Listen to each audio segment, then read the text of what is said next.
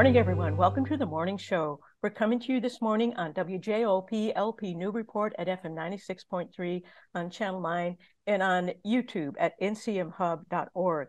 I'm your host, Mary Jacobsen, and I am just delighted to welcome novelist Erica Ferencik here this morning. She is the author of Girl in Ice, which was named a 2022 New York Times Editor's Choice and an LA Times Best Crime Novel of Winter 2022, among many other honors that it received and well-deserved. Girl in Ice has been described by the New York Times as hauntingly beautiful, and I promise you it is. The Wall Street Journal called it a psychological suspense novel, a linguistic thriller, and a scientific puzzle, and it is. It's set in the Arctic Circle, and the plot follows Val, a brilliant linguist who's struggling to understand the apparent suicide of her twin brother. That pursuit leads her to venture hundreds of miles north to the Arctic Circle to try to find a way to communicate with a young girl, Sigrid, who has been thawed alive from the ice after 700 years. It's a novel that transcends genres, and it's a complete page-turner. I just loved it. So, Erica, first of all, thanks for writing the book. Welcome, and thanks for taking time to visit the morning show. Oh, thanks so much for having me, Mary. This is just a delight. Well, it's a delight to have you here and to get to talk to you about this book, which I just thoroughly love. Well, I was hoping that we could start, if you could talk to us about what inspired you with the intriguing premise that a child frozen 700 years ago could be thawed successfully and restored to life. Well, the original the spark of the idea came in the winter of 2018. I was walking behind my home. I'm lucky enough to have some conservation back there, and it was 5 degrees below zero. It was so cold, and I saw along the edge of this pond these frozen painted juvenile turtles. They were just mid-stroke, frozen. And I thought, and I was like, oh my God, they don't look alive, but they don't look dead either. So I ran home and of course Googled it, and it turns out that there are creatures that can do this. Certain turtles, certain beetles, even certain microscopic creatures. There's actually a 0.05 millimeter creature called a tardigrader water bear. It's adorable. Yeah. I mean, these guys, they're tiny and completely adorable. They're adorable when you blow them up. And so those guys, you can freeze those guys to 360 degrees below zero. You can shoot them into space and you thaw them out and they're just fine, right? So anyway, so back to but most of these creatures, they have a something we don't have, which is called a cryoprotein. And think about ice, think about water. When it turns to ice, of course, it becomes jagged. And so we are mostly water. If we were to freeze, our cells would be destroyed by the jagged nature of frozen water. So of course, we're working on freezing ourselves. But in my case, I don't think it's worked yet. But so I ran home and I thought, well, what would it be like if a young girl were frozen in a glacier, and for some reason she thawed out alive? And so my task then was to say, okay, who is this kid? What happened to her? What is her story? And so from there, I just worked back and back and back. And I thought, well, I needed a linguist. I needed someone to try to understand her language. And then I had to build a mystery around it. And so a lot of times people ask me, oh, so where are you going next to write your story? But I just want to, say that the story comes first for me. Mm-hmm. It's never a location because, polar bears get you only so far, or in my case with Into the Jungle, snakes and so on. You need, you need the human story. Yeah. So that was my task. And so I worked back from that. Normally I spend about 6 months on an outline. I get a first draft written. I do everything I can, online and in books and so on. And then I go to the location to, really understand it. Well, that's an intriguing process and proof that inspiration can find you anywhere, even in a pond in the woods. Yes. It certainly served you well, and us readers too, for Girl in Ice. Well, I know that, part of your process for writing Girl in Ice was also traveling to Greenland. Yes. And I was hoping that you would tell us a little bit about your observations of that Arctic setting, because it's a real presence in the book. It's like the weather, the environment is like a spectral presence in the background, Right. the sounds Right. of ice breaking, the danger of crevices, and so the changes in the light as well, Yeah. and what's happening to glaciers. So I was hoping you could tell us a little bit about what it was like for you to The travel to trip. Greenland. Yeah. Well, I again, I do believe if it's possible to go to a place because, oh, just for example, I can describe New York City to you, and I can talk about the noises and the smells and Mhm. everything. But think about the difference between learning of that and going and standing in Times Square and just standing there and like listening. Yeah. So I think that I read all about Greenland. I went there. Um, and again, you read about, oh, it's, so isolated. There's no one, there's nothing. But when you get there and you actually stand there and there is nothing man-made for thousands of miles, that is a feeling that is, I found, terrifying and absolutely beautiful and Mm. life-changing. And I think that, in fact, the main character, Val, the concept of the enormity is something in the book where Val is actually trying to deal with grief. Grief is a theme in the book. We'll talk about that. But she feels the enormity not only of her internal process, but the enormity of the world. And then just for me, it was, uh, I mean, to go out on a kayak we went to this place called the uh, iceberg graveyard in our kayaks. Mhm. And, here we were in these tiny, tiny, tiny little kayaks. And there's this massive, massive, massive icebergs. I'm talking, 20 stories high or 30 blocks long, carved in these bizarre shapes that only wind and rain and sea waves can create. And anyway, so I was there, and there were only six of us, and with a guide. And I said, well, what if one of these breaks? What do we do? And he said, well, he kind of wanted to say, well, it's kind of over if they do. Yeah, I bet. But instead he said, well, what you do if you hear something, because we were hearing all the time, very distant explosions. Things were happening all the time, all night long too. But anyway, so he said, if you hear one, just turn your kayak toward the sound, because the massive wave that will be generated will wash over you and not flip you over. So we all Ah. shut the hell up and we're like, okay. Some things is better not to know. Yeah, well, no, it was actually really good to know that. But I mean, we didn't go too close to them, but Yeah. just for safety reasons. But it was yeah, it was incredible. We camped on the ice cap Mm. for a night or two. We were had these like crappy little electric fences that were supposed to keep out polar bears. I'm like, no way. I mean, no way. If I were a polar bear, I'd be like, what? But we saw one, but that was on another day. But it was a fantastic journey just to go there, and I feel very privileged to go there. It's one of the Yeah. few places in the world that has a true sense of mystery, I think, left, and I think the human mind and soul needs that sense Yeah. of mystery and wonder, which we can find every day. I found it in my backyard with the frozen turtles. You don't have to go to Antarctica or Greenland, just let me say. But um, so, Well, it's one of the things that I enjoyed about Girl and Ice, because you convey the strangeness to somebody who comes from a much more urban environment and a very different climate. mhm, Just what you described, the enormity and just the strangeness to us of the yeah, environment, and how that has an impact on opening your mind. The first time I traveled to the desert Southwest at the Sonoran yeah. Desert Museum, I remember the moment. I remember looking out at the extremely different color palette, and the surprise of learning how many life forms could survive there that I just was unaware of, and thinking, And you were just shocked to learn that there were so many, actually. yes. And I Yep. had the distinct feeling that if I stayed there for any length of time, it would change me.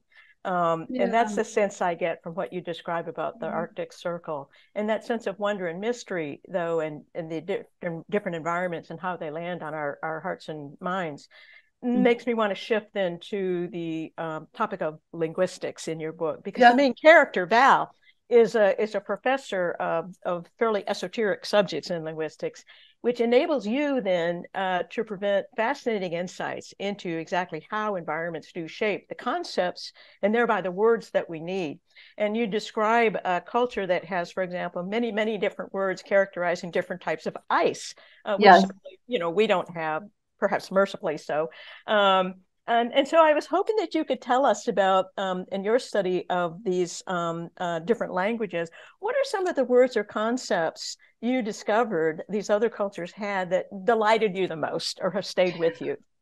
Well, it's an interesting question because I was trying to, well, there's the problem of, you have this girl who's thawed from the ice 700 years ago, and I was and she wakes up, doesn't recognize where she is, she's terrified, can you imagine waking up and you don't know, you've never seen a house before or a dwelling, you don't recognize who's looking at you?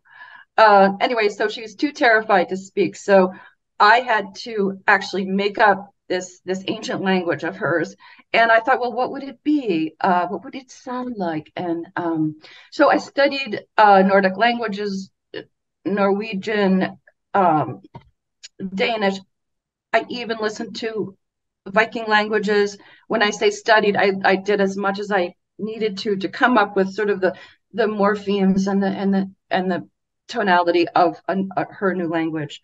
That was that part of it. But just talking to, I interviewed linguists for this, and I asked them, a girl thaws from the ice, she doesn't speak, how would you communicate with her? Yeah. So they said, well, if there's no cultural artifacts lying around, we'd almost be like, learning with a baby. You start with objects and maybe you learn about numbers from, one marble or many marbles and so on. So that was that journey. It's almost like a Helen Keller type of journey with this girl. So I had a lot of fun with that story. But in terms of, language, I was just fascinated to learn that there are words that, we create the words that we need to live in our world, to live in our society. There's a word in Japanese, shibui, which refers to the beauty of aging, which lo and behold, we don't have that in our culture because culturally we don't value aging the way that culture does. There's a Tibetan word, bardo, which refers to that liminal space between life and death. We don't generally believe that exists. And then I had fun with words like Katzenjammer. Katzenjammer is a German word for a monumentally severe hangover, which I think should exist. In English, I love it, Katzenjammer. But in Greenlandic, there is a language like, oh, maybe I'll learn a few words. Right. I mean, this is an absolutely foreign language. These words or word sets or morphemes or units of meaning are something like, the longest one is over like 40 letters long. And it means, the longest one I found was, think of 40 letters crammed together. It means I saw the caribou, but the caribou saw me and it ran away, so I couldn't kill it. That's like this unit of meaning. But you talk about some Greenlandic words, which I'm not going to try to pronounce. There's a word for that feeling of being so part of nature that you are one with it, that you are truly one with it. We don't have a word like that. This joy and feeling part of nature. We of course have these feelings, but as far as I know, we don't have a word for it.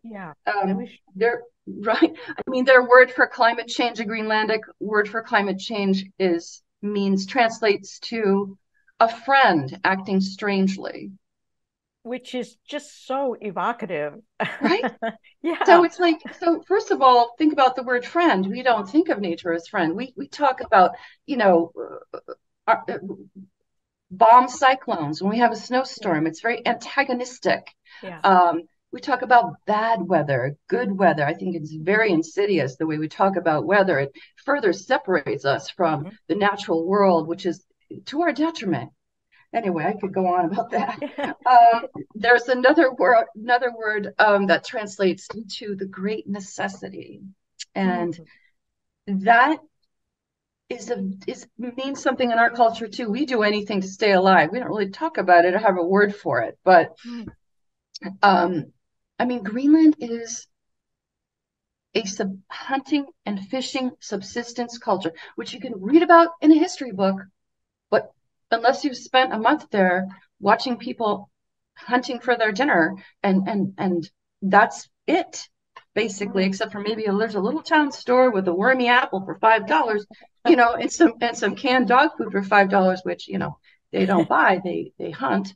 Then it's very hard to understand this culture. But so words for snow and ice. There are several dozen words for snow, but there are over 170 words for ice.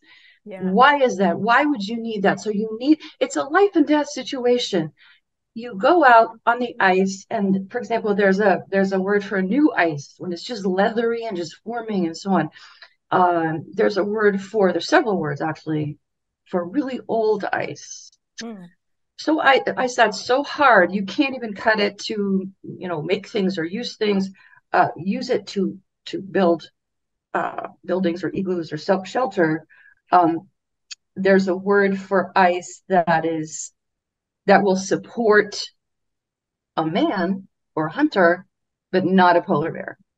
Okay. And it will allow a seal to make a breathing hole. Now, isn't that perfect ice? Well, that's perfect ice if you're a hunter, right? Absolutely. You know, but I don't want to say 500 words to you. Right. You know, I want to say it's blah blah, whatever that word is. Yeah. You know what I mean? We find shortcuts to express ourselves because. So So just how language reveals culture. But Greenland, I mean, can I talk quickly about Greenland as a place? Absolutely. Yeah, I mean, it's just like it's just amazing. It's the biggest island in the world. It's a third the size of Canada. Think about that. It's a land mass with 56,000 people, which is 1/10 the population of Wyoming. Yeah, and they're in the biggest. Really, only city is Nuuk, and there are about 20,000 people there. That's on the southwest coast, but the rest are tiny little settlements on the coast.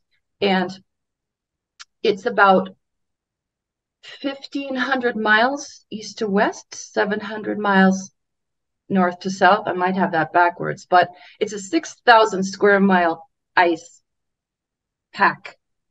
And if it were to melt, God forbid, the seas would rise 23 feet just from that melt. And so it's a culture that is, as recently as 1950, people lived in these buildings called sod huts. And a sod hut is, so the growing season, there really is no growing season, but summer is like 50 days long. It's going to obviously it's growing longer, but people would dig into the ground when it was soft enough to do so, and then they would build a roof over their heads with whale ribs, peat, sod, and rocks. Wow. And they would live in there 10 months a year, 4 or 5 families at a time. And the only way they saw light was through their windows, quote unquote, which were created from seal intestine, in which they could look out. And I actually had the great opportunity to interview this mayor of this tiny little town called Tinit. And he's 70 years old, 70 years old. And he was born in one of these.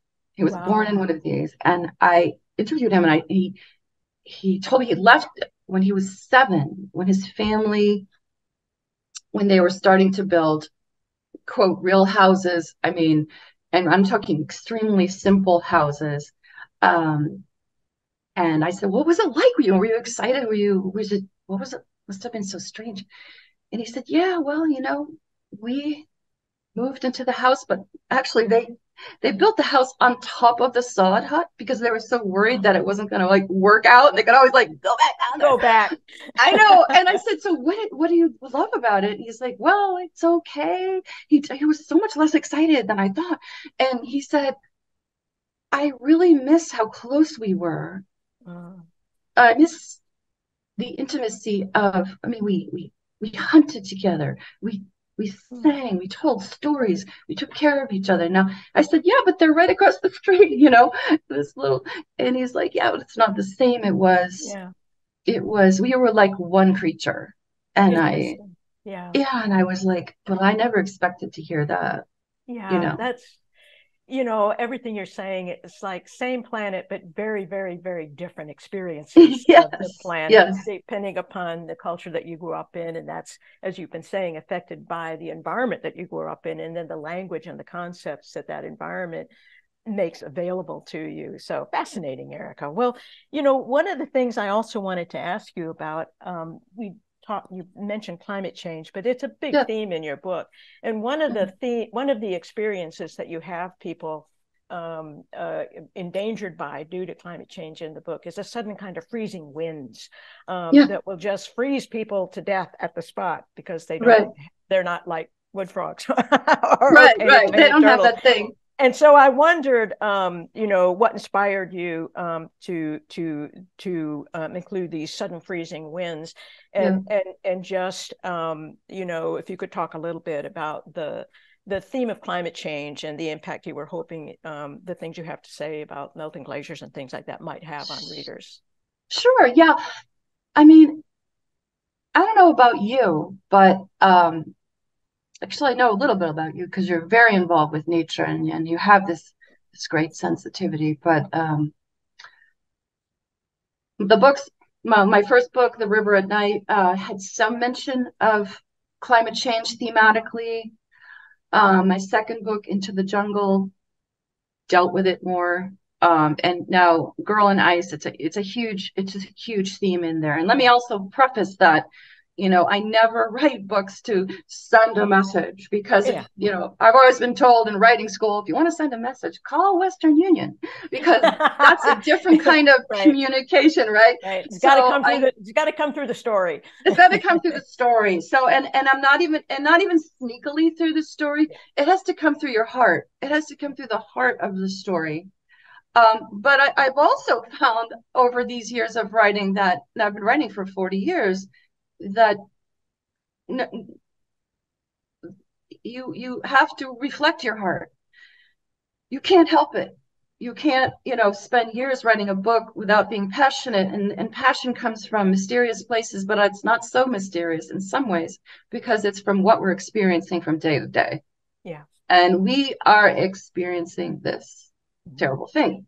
So I think that I wanted to express through the story a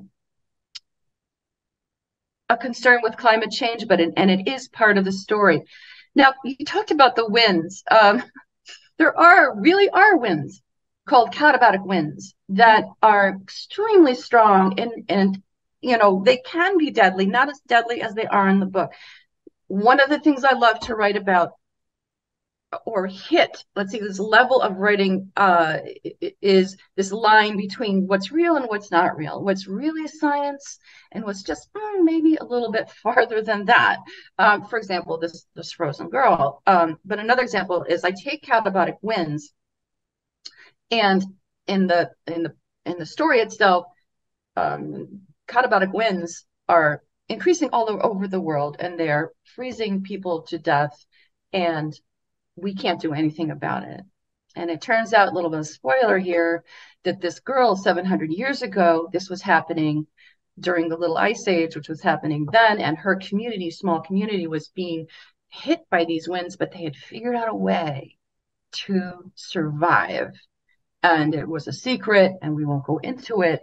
But I wanted to bring it into the present, and I wanted to say, this is the current concern, this is the current terror that's going on. But again, katabatic winds in Greenland, they're happening now. They're called pitarax. And they happen in Greenland because of the great temperature difference between the glacier and you know, and barometric pressure differences. So they come charging off the glacier, and they did they killed some people in a small town in like 1965, and I was like, you know, why not use that and like have it part of this girl's mystery, this Sigurd's mystery? How did her community survive, and why did she survive? Yeah. Versus others in the community, and that reflects what we're doing now. The fact that probably the 1%ers or whatever, or certain people are going to survive this and others are going to be horribly impacted. Not that we're all going to be impacted, but I wanted to have that little microcosm happening hundreds of years ago and have it sort of reflect and charge the story. Well, it's a fascinating part of the story, and not too much of a spoiler, but we did say it's a murder mystery. Yes, it is a murder. Absolutely, yes. And this part becomes part of this part is integral to that. So just you have to read the book to find out how. But anyway, it's just fascinating, Erica. And again, to reiterate, there's just so much in the book. And one of the things in the book that I did want to get to is, grief. Because main character Val is driven by grief, the loss of her twin, to maybe suicide, maybe not. And again, you'll have to read the book to find out that part of the mystery. But she has a very complicated relationship with her father. So I was curious to ask you, many of Val's main character's decisions are driven by the grief that she's experiencing, even her decision to go to the Arctic, which she's very wary of. And I was curious to find out what made you decide to highlight grief as a theme in the book. Well, I think it's it's like love. It's this massive human emotion, and it's something that is so universal, yet it is so specific. We each experience grief in different ways at different times, and I would wager that every one of us is grieving something all the time at some level. Maybe you lost your pet, or maybe you didn't get a contract that you need for work, or maybe you found an age spot and you're like, holy crap, I'm getting older, not younger. And we're all processing this. I think grief is it humanizes us and makes us humble, and I could talk about that, but I think in the book I needed a driver, and I also am interested in what grief makes us do. I think it's important that we recognize grief in each other, and how, again, it does unite us, and also our different reactions. I mean, Wyatt, for example, is the main scientist in this place, and we learn later that he's dying, and he's grieving his own oncoming death. How is he doing that? What is he doing to, process that? And depending on his personality, and what is he doing? Well, he's trying to take this girl and make her and profit from her. Mm-hmm. Profit from her ability to survive the ice winds. That is what's making, he wants a legacy. Okay, so that's driving him. Yeah. What does Val do? Well, she has she's not agoraphobic, but she's pretty phobic. She's barely left town in her whole life. And here, in order to find out what happened to her brother, she has to go to Greenland. Mm-hmm. And so that's a massive test for her. And so in her case, grief motivates her to discover what happened. And so I think that if we are always keep in mind that the grief, unites us in these ways, we'll be more compassionate with each other and more understanding. You never know what the cashier in the supermarket is going through that day, or just anything. So I think that I just really liked that as a motivator, and the different characters are are mourning the loss of people. And for example, there's a woman, Jean. Jean is sort of the grunt in the climate research lab, and she's gone to Greenland. She lost her family in a car crash, and she just doesn't want to be anywhere around people anymore. Where is the farthest place I can go to be away? And then ironically, she can't get away from her grief process, which manifests itself in unhealthy relationships, and bad actions. I say you have to read the book, but so I mean, it's just it's just a great story mover, really. Grief is. Well, and I like the way you describe grief as right up there with love as a fundamental motivator, and of course they're linked, of course, together. Yes. And I like the way you have been describing characters and people we meet in life. Sometimes the key to understanding somebody is looking for the losses and the grief that they're experiencing. So that's very wise, Erica. Thank you. I work on that. Well, I practice in the mirror before the show. Well, oh my God, I can be a wise ass. I've been a wise ass. Well, there's one final relationship I have to ask you about before we finish for the day. And that is, of course, the relationship between Val and Sigrid.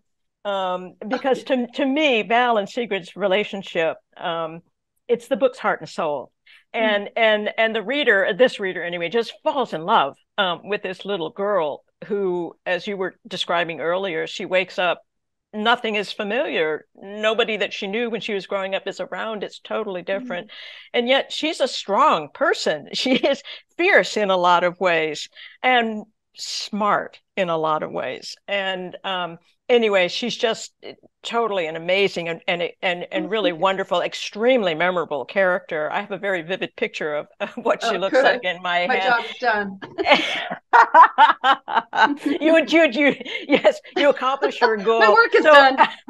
I mean, she's such a vivid character. And you've invested so much complexity and love in that relationship that I have to ask you what that little girl meant to you. And did you fall in love with her as you wrote with her? Just tell us a little bit about, Sigrid.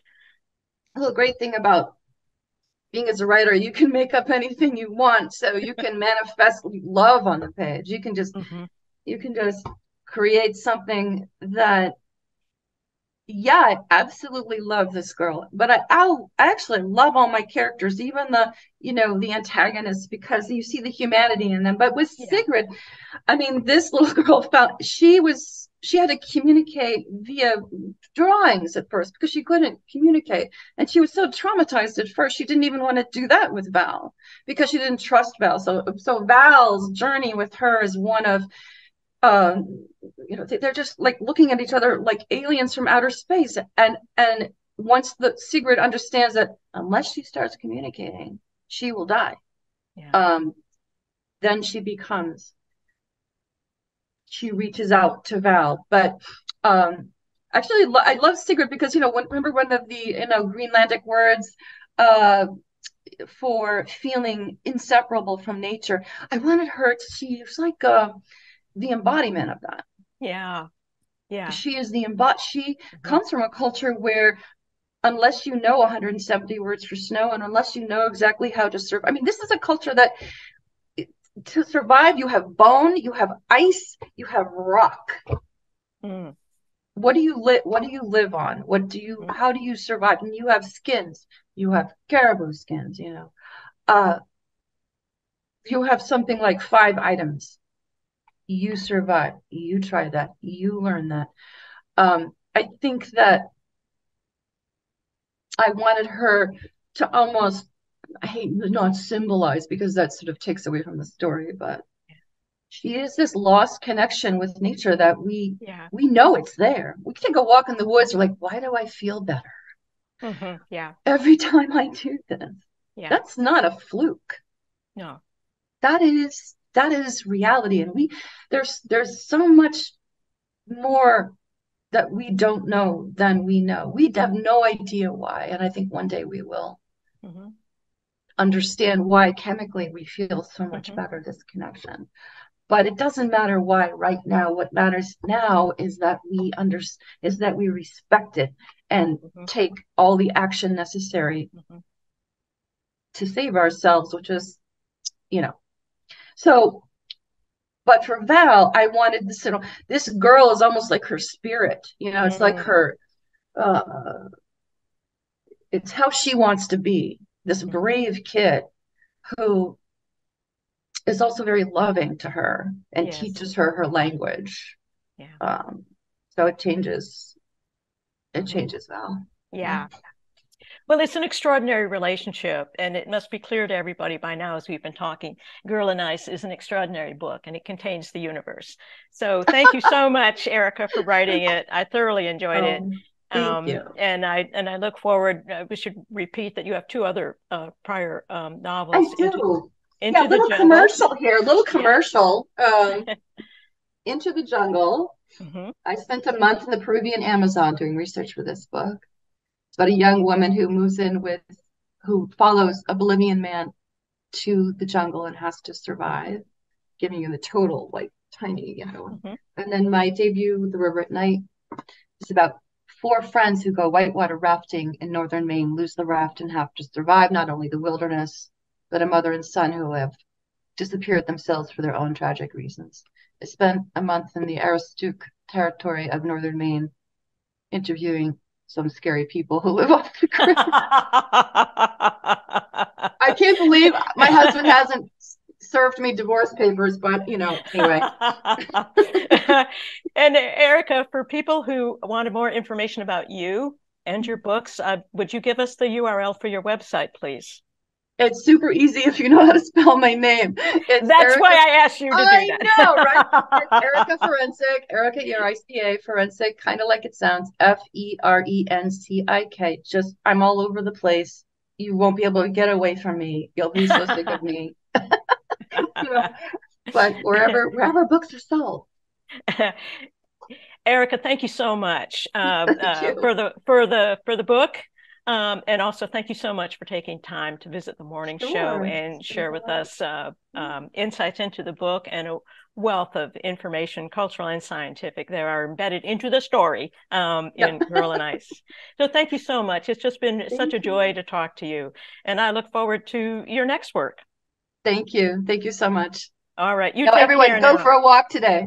Yes, absolutely. Go for what? Rain, snow, just dress for it. Just be outside. No bad weather, just bad clothes. Okay. That's right. I remember they said that when the Olympics were in Norway. They said no such thing as bad weather, just bad winter clothing. And the thing, I used to live in Buffalo, and that's where I learned they're right about that. I'm jealous. Oh my God. Anyway, thank you so much, Erica. That's it for the morning show today, everybody.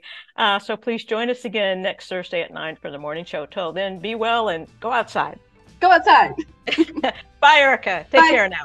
Bye-bye.